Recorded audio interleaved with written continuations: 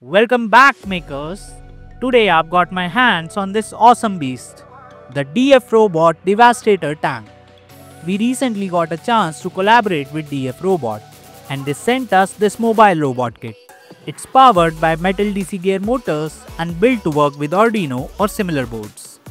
The frame is made from strong aluminum alloy and it even has a suspension system, perfect for handling rough terrain like a champ. With tons of mounting holes, you can add sensors, cameras, arms or even wireless gears, making it great for exploring, gripping or even outdoor monitoring. Today we are going to test it on different terrains and see what this tank can really do. But first, let's unbox and build it.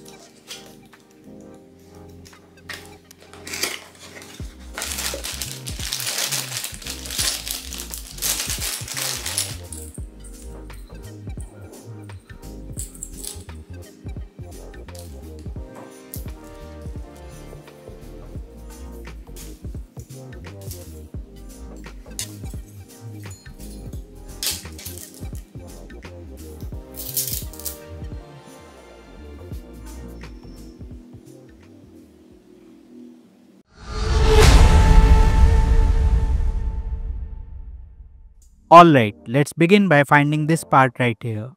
The manual calls it A3, but I like to call it the damper because it works like a mini suspension for our robot. We'll need 6 of these, 3 for each side. Next up, we have the A1 parts. I like to call these the wheel holders. They'll keep the wheels in place. You can spot them by the numbers 2 and 3 printed on them. Now for the front wheels, we'll use a special part marked 1-1. Let's name it the nose holder. It'll hold the front wheel steady with the help of another part called A4 in the manual.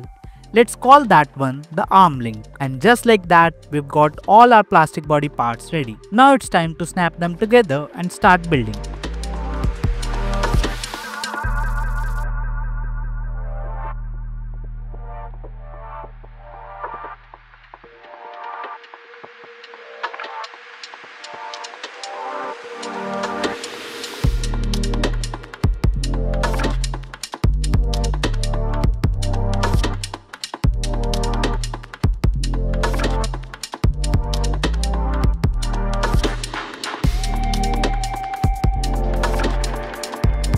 Next, we need the metal side plate. The manual calls it B4, but let's name it the left armor.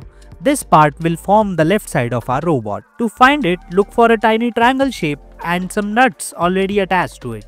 Once you've got the left armor in place, let's attach the dampers and wheel holders. For this, we'll use the 16mm Phillips screws along with the lock nuts to keep everything tight and secure.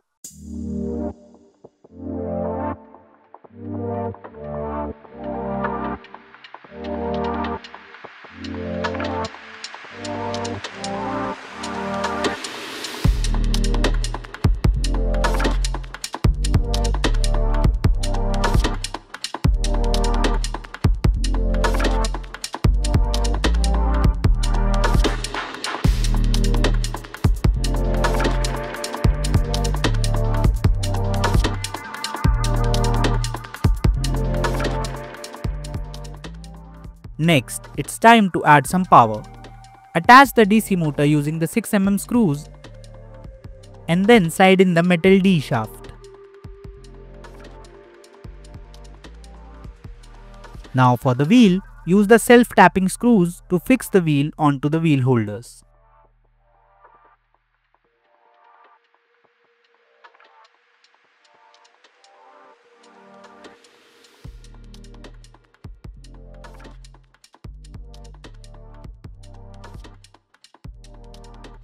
And just like that, your left armor is complete.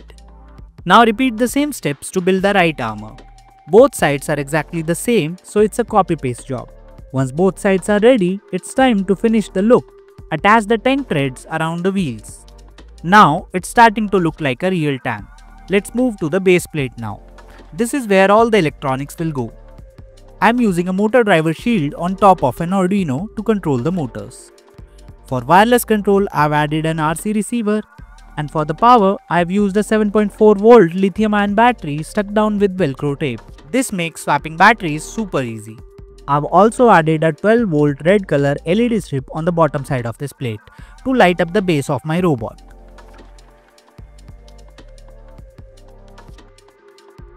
On the top plate, I've added a cool sticker because why not, right? Gotta make our robot look awesome. Along with that, I've added a rocker switch and a DC jack to manage the power. And check this out. I've also mounted a tiny DC fan which helps keep the motor driver chip cool when things heat up during action. Now it's time for the best part, assembling everything together. Let's bring the left armor, right armor, base plate and top plate all into one powerful robot.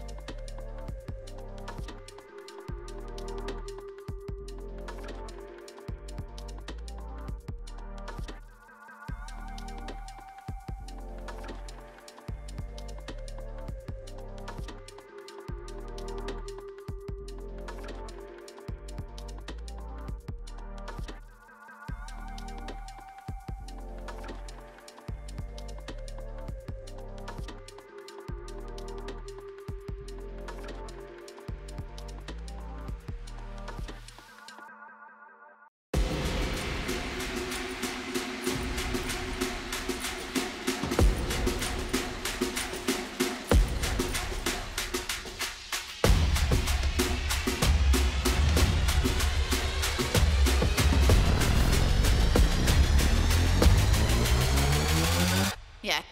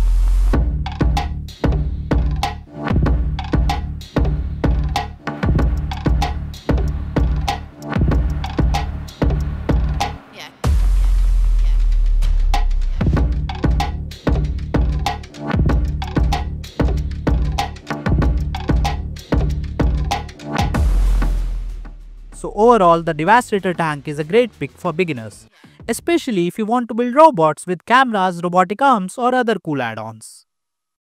Now the pros. The shock absorbers work really well, giving you smooth movement across rough terrains. The metal body is super strong and can even handle lifting small weights. Very solid build. But there are a couple of cons. Even though there are tons of mounting holes, there is no direct support for Arduino Uno. You'll need to find a custom way to mount it. Also, the manual is a bit outdated and confusing, so first timers might struggle. But hey, that's why we made this video. Follow along and you'll be just fine. In the end, I'd give this kit a solid 4 out of 5 stars. If you found this helpful, leave a like and subscribe if you're new here. And let us know in the comments what should we try next with this robot. Until then, stay safe and keep making.